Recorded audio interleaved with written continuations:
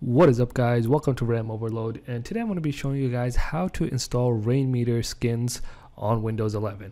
Okay, it's really cool. If you guys don't know what Rainmeter is, it allows you to highly customize your desktop and just basically change up the way everything looks.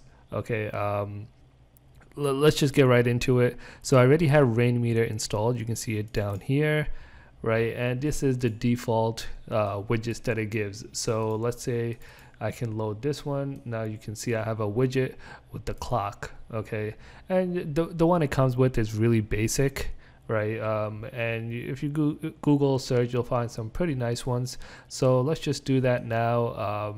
Let's find one. I'll download it and I'll show you guys how to install it and customize and do everything with it.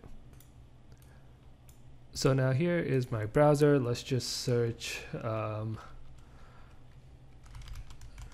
Rainmeter skins.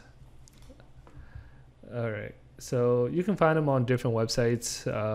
I believe DeviantArt is one of them, which has pretty nice ones. And then there's Visual Skins. So, all right, I don't know why that's taking a while, but let's just go here. All right, we see some pretty cool ones right off the bat.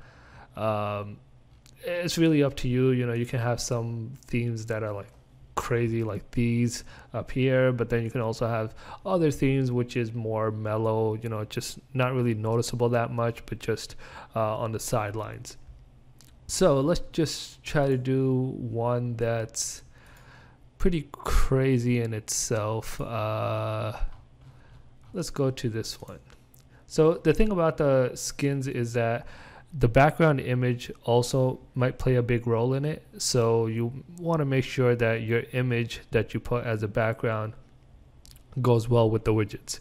So for here, DeviantArt, you just want to log in, right? Create a free account and then download.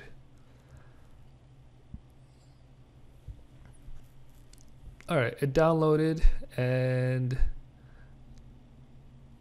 let's open the folder, minimize this. Let's drag it to the desktop. All right, now we can see we have our Rainmeter skin, the new one we just downloaded.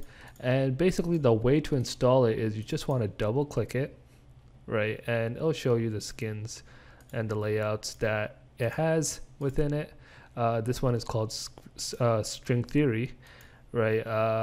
And you just want to press install. So now Rainmeter will like restart with this new widget. All right, so you can see this widget is installed. It's a bit too much in my opinion, but you can see it working perfectly well, where you see the theme, and then not only the themes, but like each of these section actually has correct data in it, right? So this is the RAM, how much RAM I have, how much RAM I'm using. This is about my CPUs, this one. And what is this? This is the date. So now you're probably wondering, okay, now if I have something like this, how will I be able to click anything on my desktop? So in Rainmeter, you can choose an option.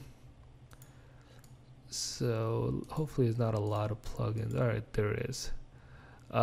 Let's unload most of the animations so I know which one we're working with.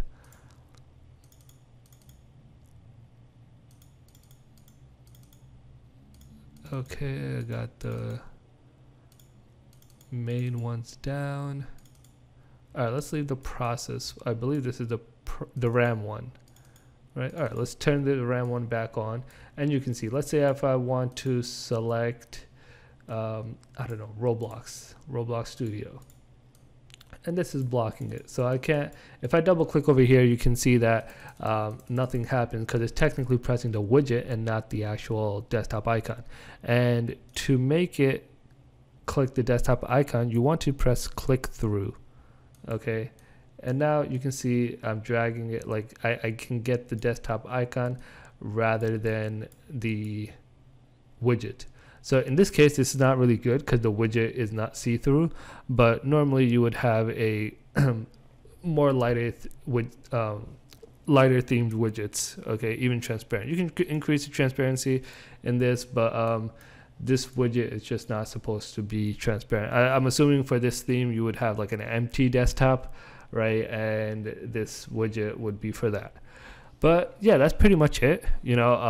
Pretty easy to install and work with. If you guys have any questions on how to use a specific feature in Rainmeter or anything, do let me know in the comments below. If you liked the video, make sure to give it a thumbs up. Don't forget to subscribe, and I will see you guys next time. Peace.